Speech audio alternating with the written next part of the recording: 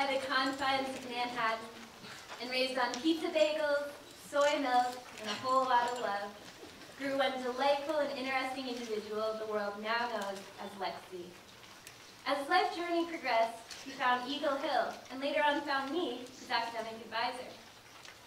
Since that point, we have been working together closely and built gumball monstrosities, caused havoc in the art world, and helped each other in countless ways throughout these 3 years. It is my enormous pleasure to introduce Lex Zee as the 2012 student speaker for this fantastic graduation class.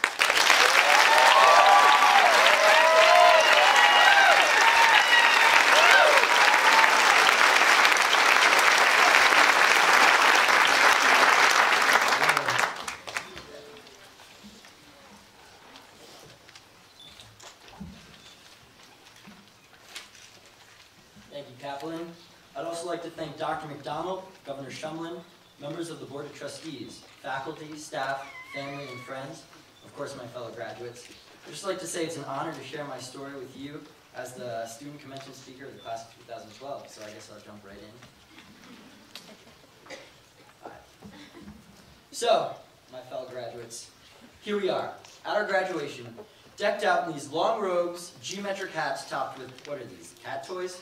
I'm told these are the symbols which officially certify us as adults, whatever the heck that word means.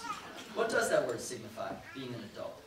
Does it mean meeting deadlines, doing your own laundry, and not crying when you get a shot at the doctor's office? Or does it mean much more? I, for one, can't help but ask myself, am I really an adult? Well, I sure wasn't when I entered Eagle Hill. I definitely didn't do my laundry, although that was mostly because my mom feared for the life of our washing machine. Yeah, now I can do my wash without killing the machine. I don't cry at the doctors anymore, and I am better at meeting deadlines.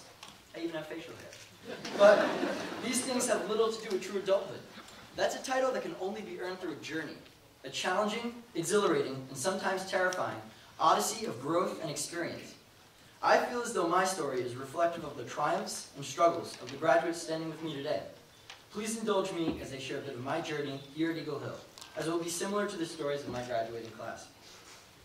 When I first arrived, I was terrified that this school would be the same as all the others.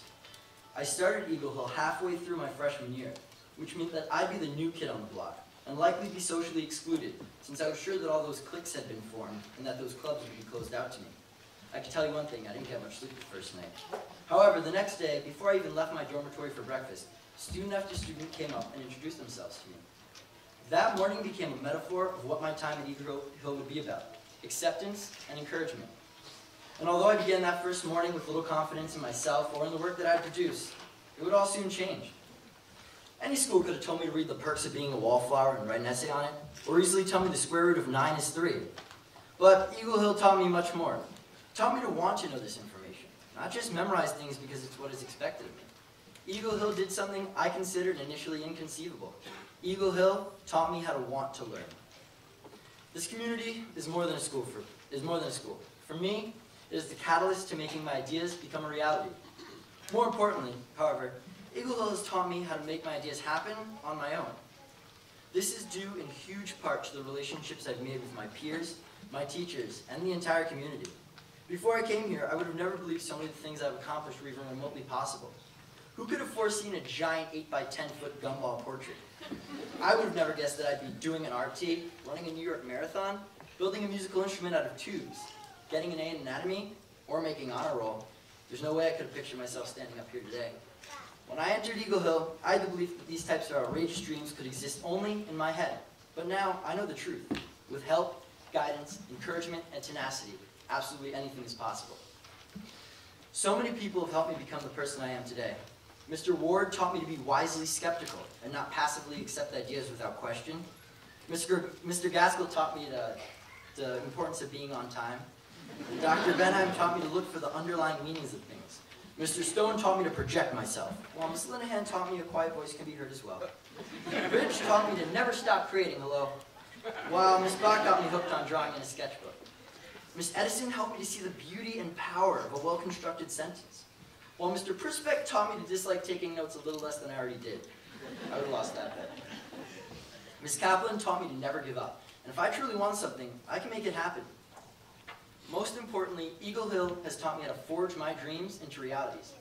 I'm so proud to say I'm an Eagle Hill graduate. I'm leaving with a sense of confidence and appreciation that would have never been seen in me 4 years ago. Yes, my Eagle Hill journey to adulthood has been filled with some of the best moments of my life, but it's also been filled with some of the worst. I had never experienced such a strong sense of community as I have this past year. The day my best friend Antoine passed away, every teacher and student put aside their titles and differences and stepped up to be there for one another, simply as grieving human beings. I remember Dr. McDonald holding my hand and repeating to me, "I love you. Everything's going to be okay." This will stay with me forever. This is what I needed to hear, and a great example of why we as a senior class and as a community made it through. We were there for each other, as we always will be. So, with all that said, I ask myself now, are we really adults? Well, I think we've learned how to make important decisions, we've learned how to actualize our dreams and potential, and we've most definitely learned how to survive terrible grief. Most of all, we've learned how to be grateful for the love of others. Words cannot describe how grateful we are for the love that the adults at Eagle Hill have given to us. We have no gift that can truly repay you what we owe, so instead, we offer you a simple thank you. 2 small but heartfelt words, lovingly conveyed from one group of adults to another. So on behalf of the graduating class of 2012, I say, thank you.